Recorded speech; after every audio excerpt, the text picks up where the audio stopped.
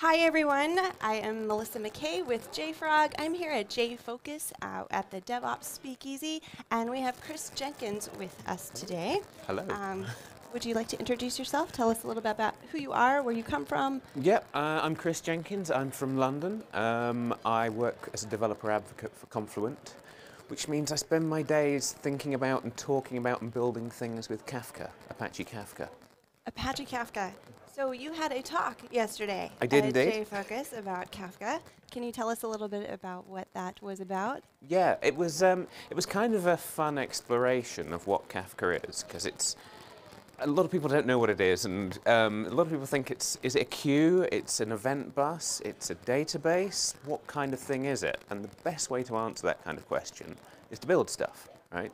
To get your hands dirty and actually build some software and look at it. That's how I learn. Yeah, definitely. exactly. You gotta do it, put something together. That's the only way I can understand how it's actually working. Yeah, Makes I know a couple of people who can read maths papers and see the equations and it's all in their head. I'm not one of those people. I have to write software.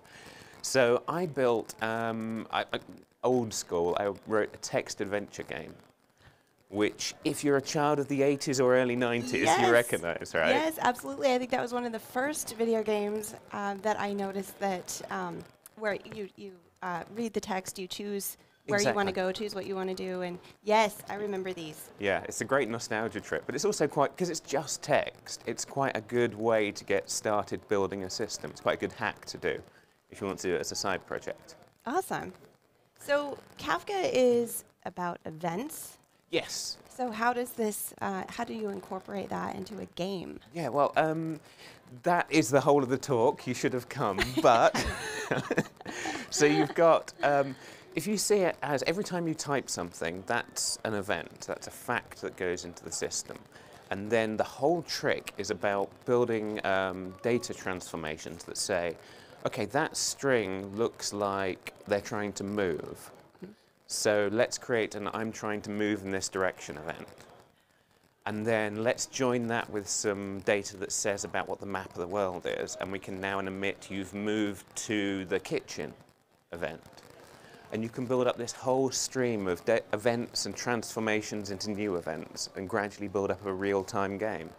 This is really cool. Yeah, I really do wish that I had made this talk. This sounds really interesting. Oh, I'm sure it'll be available online soon. Yes, absolutely. Speaking of which, so we are here at JFocus. We're holding this event this time in May. How do you like it here in Stockholm this time of year? This is my first time in Stockholm. I've been to Malmö a few times. It's the warmest I've ever been in Sweden. And I wish you could see the view we've got out here, because it's an absolutely beautiful view behind the camera. Yes, the city on water, for sure. It's been amazing. Yeah, it's nice. This is also my first time here in really? Stockholm. I packed very warmly and didn't need to, apparently. But yeah, so this has been pretty incredible. A friend of mine is Swedish, and she likes to repeat the Swedish phrase that there's no bad weather, there's no wrong weather, there are just wrong clothes. Right. But that kind of requires a lot of domain knowledge, right? Yes. That makes sense. Well, you have a podcast. I do, that you do. Yeah. I get to be on the other side of this equation. Yes. For a change. Tell us about that. Where can people go find it? It's on all the usual podcast apps and YouTube. It's called Streaming Audio, or the Confluent podcast. And we talk about event systems. Of course, we talk about Kafka. We talk about businesses that are changing the way they build systems to this event streaming world. Okay. And occasionally we have a laugh too. That sounds awesome. I'm going to have to go check that out. So back to Kafka. Mm-hmm.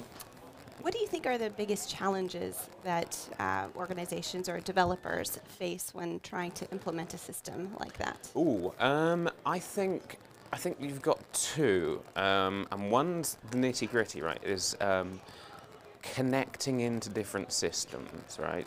One thing that Kafka often gets used for first is like shipping data from here to there, and that's when it looks most like a queue, right? Yes. But then as it gradually builds out, it becomes this kind of integration layer, and sometimes it becomes the central store of event data, and that's when you're gradually building up this event-driven picture of a business. But getting started with that can be tricky. On the other side, I think there's a conceptual trickiness to it, because so many of us are absolutely baked in this world of object orientation, Yes. where the way you solve problems is you have behavioral objects chatting to each other. And the mindset that it's all just data being transformed into more data is actually quite hard to get your head around, I think. And that's really the reason for my talk, is to try and explain and demonstrate how that different way of thinking works out. That makes sense. And the whole idea of just event-driven architectures and being able to, respond appropriately. In the DevOps world, we have this idea of like event-driven pipelines, for example. Yeah. It's another thing that I've been talking about and experimenting with a little bit, trying to define that, what that means, what that might look like. And you're right, it is a different way of thinking about it. Yeah, it's a world away from that idea where we used to take individual special machines and hand manipulate them so they would talk to each other, right? Right. There's a real parallel to OO and functional programming and all that stuff. Yes, yes. It's interesting how our backgrounds really affect the way we think and how we design things right now. Yeah. And this is something that I find challenging, especially when you've got newcomers on the team, people that have just graduated. Maybe they have a completely different experience. Yeah. I remember the very first object-oriented class I took, and how interesting that was. And now we even have languages that just aren't really written that way anymore. Yeah, absolutely. More functional, It is very interesting. Well, what else do you have planned here in Sweden while you're here? Oh gosh, do you know, one of the things, the first time I came to Sweden, I got introduced to this idea, and now every time I come, I stock up on salted licorice. Salted licorice. I love salted licorice, as it turns out, and Sweden seems to lead the world in it. So I'm going to be filling my suitcase with stuff. Great. Did you buy a bigger suitcase? You can. Do you know, I just throw away the clothes. I didn't need those after all. That makes sense.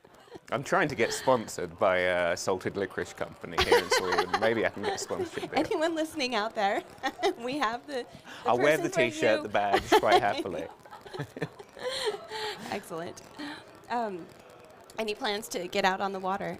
Yes, I'm hoping to. I hear rumour there's going to be a speaker's dinner somewhere exciting this evening, so I'm looking forward to that. Trying to dress up fancy for it. This is true. It's a Gatsby theme, so Yeah. that's going to be exciting.